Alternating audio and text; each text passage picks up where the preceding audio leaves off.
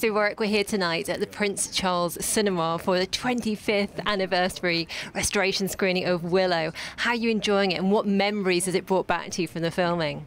Oh, it's great to see the film again and be able to share that with an audience in a cinema environment, of which people haven't been able to do that for 25 years now.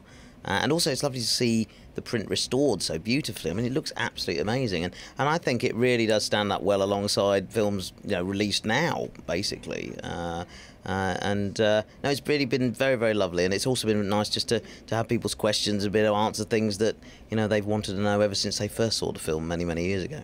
Of course, we've seen you on the screen recently, reunited with Val Kilmer, haven't we, after 25 years? I mean, what was that like, being back together?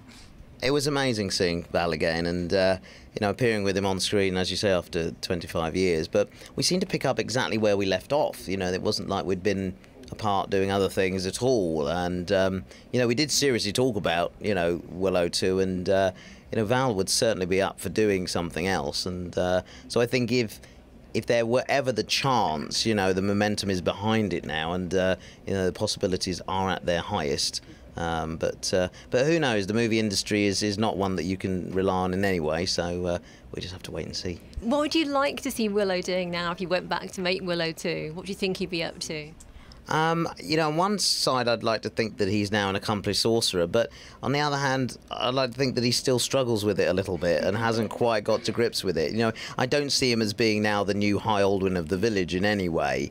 I think he's always the kind of the underdog, and I think that's the beauty of the first Willow film, was certainly that you weren't sure of whether he was going to achieve this or not, and that's why the audience roots for him. We always root for the underdog, and he was an unlikely hero. So yeah, I'd like to think that he wasn't still very adept at magic, and but nonetheless was a happy man. His kids might have grown up, well, they will have done by then, and but then he does still kind of nip over to the castle and see Laura Dannon from time to time and keep an eye on Man Bartigan. And of course, the first film, we were able to see your face properly, wasn't it? What was that like for you as an actor? Well, it was fun. I mean, it was nice not to be stuck behind rubber and glue and all sorts of weird animatronics, as I had been in numerous other films before that. But I think the people who benefited the most from seeing me was the audience, who couldn't deny that these features look great on screen, especially the big screen, And as I said in the Q&A, the film looks beautiful. It's been digitally remastered, but I still look good, and I haven't been remastered in any way at all. It's all natural. I love it. Now, we talked about Willow 2. Do you think we'll see any more Life's Too Short? Any more guest stars in there? Any more specials, do you think, in future for that? I mean, I'd certainly love to do another special. It's really down to time commitment from Ricky and Stephen to write and direct and produce these shows. So, yeah, who knows? I mean, they're so busy doing other stuff. It's like they have to do the special. We were talking about it a year before we did it, just so that the diaries could all line up. So who knows? I think it'd be nice to kind of dip back into Warwick's life every year or so. What would you like to see TV Warwick up to next? I mean, I think we'd like to see him be successful. I mean, it's a bit like Del Boy, isn't it? In Only Fools and Horses. For years and years, you want him to be that millionaire. And then when he was, I don't know whether I liked it. So maybe we don't want to ever see Warwick succeed. Maybe we enjoy seeing him trying. That's the fun bit, isn't it, for the audience? Enjoying seeing someone having a go. And not always doing that well. Again, it comes back to that idea of the underdog that we all like to root for, and that's human nature, isn't it? We in this country certainly we build someone up to success and then we want to knock them down again, but we enjoy the build-up. And any more Idiots Abroad as well, because obviously that was so popular with you and Carl. Oh, absolutely, yeah. I mean, everywhere I go, I get comments about Idiot Abroad and how much people enjoyed it. I certainly enjoyed the trip. And hanging out with Carl most of the time. So yeah, who knows? I mean, I'd love to do some more because we only saw half of the world, not even that. But I don't know whether I can get Carl to come out of his house anymore. He's not the best traveller in the world. I mean, he's getting very worldly now, but I don't think it's something he enjoys all the same. So yeah, who knows? Maybe I can drag him out the front door again soon. And what do you think about the return of Star Wars as well? Of course, we loved you in that. It's such a lovely character in it. What would you like to be if J.J. Abrams came knocking or calling?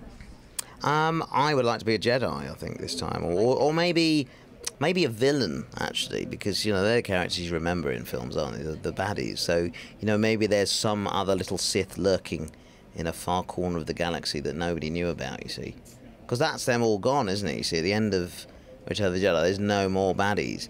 There's got to be someone else lurking, and I think that could be me, just living on a little planet somewhere on my own, just sort of practicing my lightsaber action. I like it. And then Luke Skywalker kind of brings balance to the Force, tries to restore the Jedi Council and the Jedi Order, and who appears?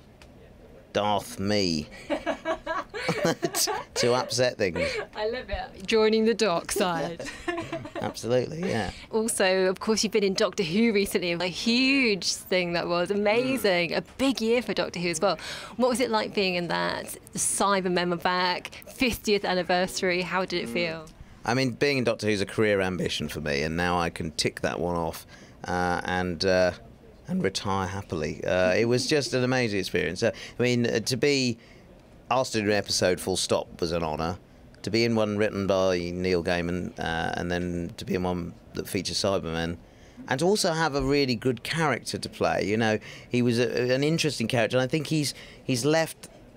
There's enough mystery about him that's keeping the fans keen, because we didn't find out a lot about him. We know he's the Emperor, but he's quite mysterious. You know what I mean? And that shock proposal to Clara at the end, I'm sure that came as quite a shock. But he's a lonely guy, and being the Emperor of the universe, he could prove very useful to the Doctor in future, couldn't he?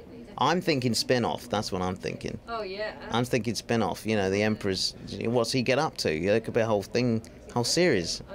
I'm loving this idea. I hope they're listening out there, the producers, and think, yeah, let's do that. Absolutely, and I had the coolest outfit as well, that little boiler suit, that kind of all the gear, and then they give you such cool stuff. Like I was at the beginning of the filming, they said, well, you can choose one of these watches, you see, and I was like, oh wow, and they're all like little, they look like futuristic watches basically, so you get to choose that, and it's just those little details that make you feel like you're really there. And every day I'd walk onto the set and go, wow, I'm here. And I didn't have any direct involvement with the TARDIS, but I had to go and touch it, so I touched the outside. I also snuck into the inside of the TARDIS when nobody was around, just kind of wandered around in there, pulled a few levers and stuff. She didn't get upset with me, so that was cool. But it was a lot bigger than I thought inside. It was surprising. But yeah, so I'm a bit of a geek at heart, so that was exciting. And finally, of course, you've got Pocket Warwick as well. It's been doing so well, hasn't it? What would you see for the future for that, or the more apps for you, do you think? Yeah, I mean, Pocket Warwick was fun to produce. I mean, it was a long process to get the app out, but we'll continue to develop it as an app, and maybe sort of venture into other areas with it, with that Pocket format. But yeah, it's been fun. People are still downloading it, loving it. They love to run up to me and show me their Pocket Warwick. And I always get disappointed when I see a Pocket Warwick in a state of dishevelment, which there's a lot of Pocket Warwicks out there being neglected. So a Pocket Warwick is for life, not just for Christmas. I'm a chairman of a YouTube channel called The Multiverse, which is the home of sort of geek entertainment, and there's a lot of great original content on there. A lot of it I'm in. But tomorrow I start shooting my series called Dwarves Assemble, which I'm in and directing and producing and shooting and editing and doing everything on. Just a bit busy then. It's pretty ambitious, but it should be a lot of fun. So yeah, subscribe to The Multiverse for updates and to check out the other shows on there. Fantastic. Well, we look forward to seeing that work. Thanks so much for speaking to us. Cheers, thank you.